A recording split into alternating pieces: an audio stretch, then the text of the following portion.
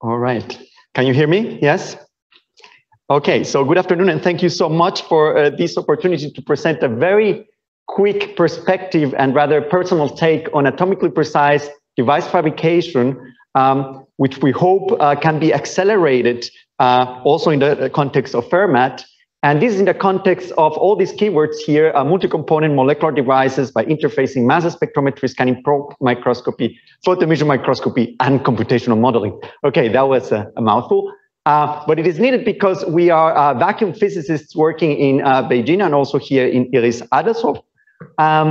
In this context, it's very exciting to introduce, to set the scene of this perspective, introducing first what is nanofabrication and the state of the art of nanofabrication. And it is one of these machines, which is an SMAL machine. And for us vacuum physicists, it's very exciting because it's a vacuum chamber with a robot inside, with state-of-the-art optics and plasma sources, right?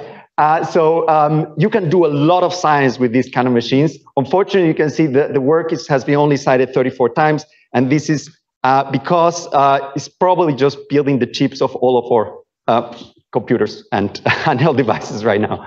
So less exciting than the technology behind this is to describe traditional nanofabrication, which I could argue that is a hammer and chisel approach to fabricating at the nanoscale, putting components, deciding where these components go on the platform. And you do this enough times, you put enough money on this, and you can fabricate 5 nanometer features. This is in contrast to what most of our scientists can do in the lab.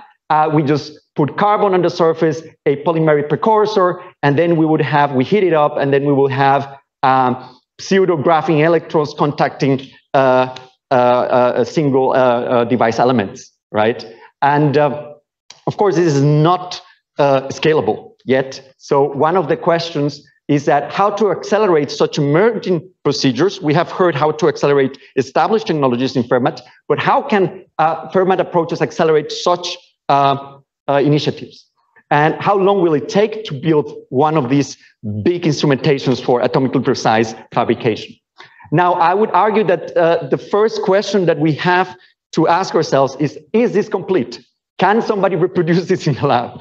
And I think not, right? So we first need, one of the first steps is to expand chemical equations, and I would represent this with feedback cycles. Everything that we did to put this, to claim that this spontaneously occurs, right? Otherwise, people will be lost. And we have heard about this, about metadata optimization, decision-making process, but I would say it is not only about engineering, it's not only about making it fair, there is a real urgency right now. There's a real urgency in describing complex equations. So I go to the literature and people say you have 90% crystallinity of something, but what is the domain science with which technique? And these are real master students and real students that are, you know, we give them material. So people say this, the literature say this, and then after 3 years, many tasks, a lot of information is lost, and a lot of time and effort and money because it was not well described. We need to start putting not only the FAIRmat approaches to this, but really as much parameters as possible. We need to change chemical reactions. So this is a little bit provocative, but we can discuss this in the next time. So 12 years ago, our approach to trying to complete a chemical equation in complex materials was we would do the experiment in scanning probe microscopy of putting 2 molecules together, and in parallel, me and a student would do the simulations. And then we will take the simulations. So these are not molecules just on top of what we have. No, this is separate simulations. And we will refine these until we were able to come up with a perfect chemical equation. The fact that we have exactly the same parameters, and with 48 molecules here and 32 molecules, we always find defect-free lattices. And this is not a small deal. This is 2 or 3 years of research. So, of course, we could only simulate an equation. We wanted to do this experiment, put it on the microscope to see if this is an actual first complete chemical reaction of a complex system. But instead of that, we did we went down to a more sophisticated level of reproduction, and we said, no, let's just focus first on one single molecule if we're going to put 3 years on this experiment. And then we now are not focusing on the metal-organic network, but on a molecule diffusing inside the metal-organic network. Same procedure, experiment. So this is the experiment at 8 Kelvin. Feedback loops between force field design, DFT calculations, and in order to reproduce the entire free energy space of a molecule for the first time. So we call this the first partition function that can be measured. So we can measure free energies with these microscopes. And here, what is the equation? So for here, we have to just demonstrate this equation, which is a simulation, but the equation will be the fact that we can predict, well, not predict, because it's not about prediction, it's just about expressing the equations correctly. We can express what will happen at 1 Kelvin, at 30 Kelvin, and at 300 Kelvin if we bias the pattern. Otherwise, if I show you just the molecule diffusing, you will not see it. It's very interesting. And this molecule is not self-assembling, is not polymorphic or non-polymorphic. This molecule is self-fabricating a pattern at different temperatures, right? Okay, but now let's move on to a more traditional approach, the device, right?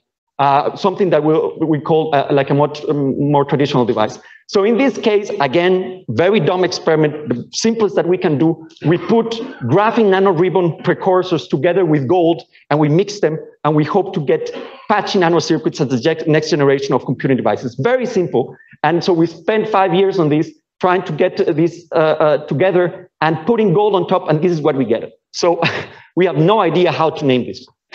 We have no idea how to name it, and we have not been able to find the parameters to make it reproducible. So it will take us 5 years or even a decade more in order to express a complete chemical equation for a self-assembled device, right? So what can we do still in this regard? We can say, okay, the next step is to try to automatize parameter exploration, to make really parameter monitoring a loop, a node in this big network reaction. And 1 decade ago, we started and saying, okay, it's very simple. Let's try to get funded a multi-technique HPLC system with all the inline multi-techniques on the surfaces. And we couldn't get it funded 10 years ago. Now they're very popular all over the world. But luckily, something that we could get funded was a more traditional physics-only approach to multi-techniques, which is let's get chambers that have the photoemission, microscopy, mass spectrometry, very high-end sublimation fluxes, and low-temperature scanning probe microscopy together, and let's automatize it. So this was 10 years in the making. Now we have these 2 machines, one here near the saddles of another one in Beijing. And what can we do with such machines? We can very accurately follow parameter depositions, such as a layer density at the temperature. So this is a temperature spectroscopy measurement. So we just desorption measurement, temperature desorption measurement. So we just scan the temperature at every single peak here. We can know how many molecules, and we're not talking about moles, right? We're talking about fractions of moles. So this is, we estimate that each of these peaks are something like anywhere between 1 million and 10 million molecules on the surface, right? And we can compare this, of course, in real space and so on. And then we're doing layer by layer metal-organic network printing with this. What else can we do? We can, of course, for more complex materials, we can do time-of-flight spectrometry. So we have chemical resolution besides atomic resolution, and we need to zoom out to check the scale of our devices. So we have microscopic resolution. Now, just very simple, we think that in order to accelerate this, we also need open science initiatives. So also 1 decade ago, well, or less, we try to fund open research platforms with collaboration with Berkeley Volunteer Computing, and also some people that are experts on how to outsource experiments to the citizens, like our colleagues in Stanford. We could not get it funded, but we have now a funded outreach project, which we hope it will grow at one point. So with that, I hope I managed to convey not only that we have a lot of skin in this game since decades, but that in order to accelerate new emerging technologies like self-fabrication, we not only need, completing and following the FAIR approaches might not be a choice, might be just the way to go, right? Otherwise, these technologies will not emerge. And with that, of course, I would like to thank the many chemistry and the many physics throughout the years The funders, there's always open positions, and you for your attention.